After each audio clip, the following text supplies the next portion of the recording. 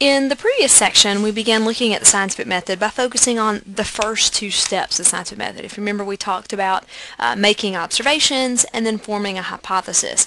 So in this second section of Chapter 1, we're going to look at the third and fourth steps of the scientific method, which would be actually doing the experiment and then finally forming the conclusion. So remember, the whole purpose in doing the experiment is to test the hypothesis. Remember, one of the characteristics of a hypothesis is that it has to be testable and falsifiable. We have to be able to be right or to be wrong.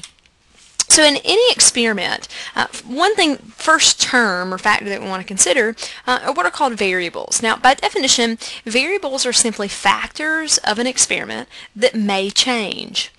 So it's any part of an experiment that could be changed or could change. Now, there's mainly two types of variables to consider in an experiment. The first one's called an independent variable. The second is the dependent variable. And again, I have a lot of students who get these mixed up, so we want to be very, very clear here.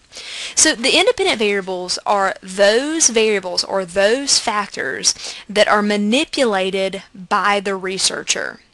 Another way of putting it, or that you might want to add in this little section of your notes, is that independent variables, they're the thing that you're testing.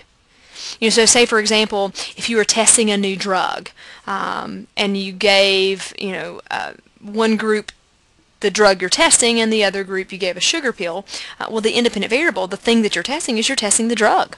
And so that would be your independent variable. So these are the things that are going to be manipulated or changed by the researcher. And again, typically, they're the thing that you're testing.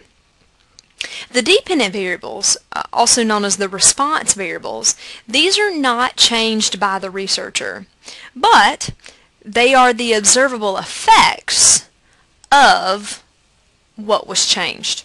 In other words, the dependent variable, they're the thing that you're measuring. Now, best way to truly understand these two variables is to look at an example. So let's look at this experiment. As a lab technician for Blabbit Labs, your research division has stumbled across a new drug that you believe will cure male pattern baldness. You design an experiment with 500 men who have been diagnosed with male pattern baldness. They're divided into two groups. Group A men will receive the drug. Group B men will receive a placebo, which is a drug that has no effect on baldness.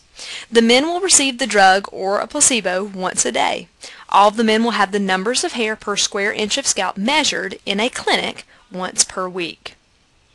So considering that experiment, take a moment and see if you can figure out what the independent variable and the dependent variable is. Now remember, the independent variable is the thing that the researcher changes, the thing that they're testing for. So what would be the independent variable of this experiment? Well, I hope you said it would be the drug. The drug is the thing you're testing for. The drug is the thing that has been changed or manipulated by the researcher. So then the second question here is, what would be the dependent variable? Well, remember, the dependent variable is the observable effects of the study, or it's the measurement. What are we measuring here? It's the number of hairs per square inch of scalp would be the dependent variable. Now, a couple other things to consider about an experiment is that all experiments are going to have what we call controls and or control groups. Now, controls by definition, it's any part of an experiment that stays the same. For example, if I were doing an experiment on plants and I wanted to see if fertilizer actually helps plants grow, I definitely would give some plants fertilizer and others not, but I would want to make sure that I was doing the same type of plant. I'd want to make sure that I was giving them the same amount of water, the same amount of sunlight. So controls are important because they're things about the experiment that you're going to keep the same. Now the control group is similar to that in that the control group is the group of people or the group of organisms that you're testing that stays the same. They do not receive the independent variable. Now, controlled experiments are really, really important. Controlled experiments are typically those that are considered to be more valid. In a controlled experiment, a couple of key characteristics. First off is to test the effect of a single independent variable. What that really means is that you're only changing one thing at a time. You know, you wouldn't want to give some individuals one type of drug and some other individuals a different type of drug, and some give different amounts of food, some give extra water, some give extra exercise, and you have all these things you're changing. The problem with that is if you have too many variables, too many things you're changing, it's hard to tell what actually caused your effect. Now, a second thing of a controlled experiment is you want to limit alternate hypotheses. You want your hypothesis that you're testing to be one that at the end of the experiment it's very easy to see if it was proven or disproven, but not because of other alternate hypotheses.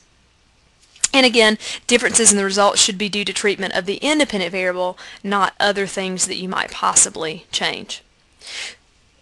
So when I'm doing a controlled experiment, there's really just two basic steps that I would do. First off, I want to make sure that I have a control group and an experimental group. So you have a group that's going to stay the same and a group that's going to get the treatment. And I want to make sure that I do random assignment to that, because if I'm specifically putting individuals in each group, then it's not random anymore, and it becomes something that potentially could be biased. And then again, identical participation for both groups except for the testing treatment. So you want to make sure that everything else is controlled, stays the same in the groups except for the thing that you're actually testing. So again, the same experiment we talked about before. Remember, you're testing a new drug, divided the men into two groups. Group A received the drug, Group B received the placebo. Based on what we just talked about with controls, is Group A or B the experimental group? And which one is the control group? Well, I hope you said the experimental group is Group A because they're the ones that are receiving the drug. The control group would be Group B because they're the ones that are not receiving the change. Now, the final step in the scientific method is to form a conclusion. Very simply, the conclusion is a statement that either accepts or rejects your hypothesis. So either it's going to say that your hypothesis was proven, was supported, or was not supported. Now remember, we don't use the term proven here. In order for your hypothesis to be proven, this would have to be an experiment that had to be repeated time and time again, get the same results, and then over time we could consider it something that is proven. Now, one other thing that we do want to mention at the very end of this chapter is minimizing bias. Now, bias by definition is any influence on the results.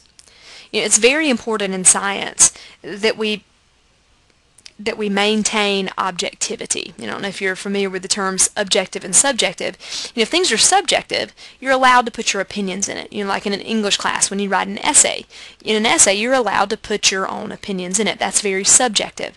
In science, though, and especially in experiments, we want to be very objective. Objective means very factual, lack of opinions. And the reason we want to be objective is because you can prove facts. You cannot prove opinion. So one of the things that we try to do in experimental design is we try to minimize bias in our experiments. One of the ways we do that is blind studies.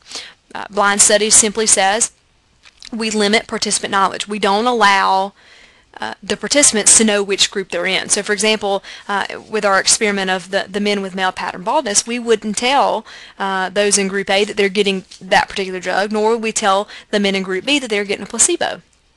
Because we don't want your mind to play tricks on you. It's called psychosomatic effects. We don't want your brain to influence symptoms. So blind studies just say you don't know which group you're in. Another strategy for minimizing bias is we do what are called double-blind studies. And in a double-blind study, not only does the participant not know which group they're in, but the researcher that's in charge of the experiment also doesn't know. So there's very little room for them to sway or to bias the results. And you can just kind of see here from the visual of ways to minimize bias. So the very last experiment that we're going to look at in class, and if you want to, I'll just leave it on the screen, give you an opportunity to read this, and then once you have read this experiment, you can kind of pause if you need some extra time to read it. And then see if, based on the observation and the hypothesis, here's the experiment, see if you could answer these questions.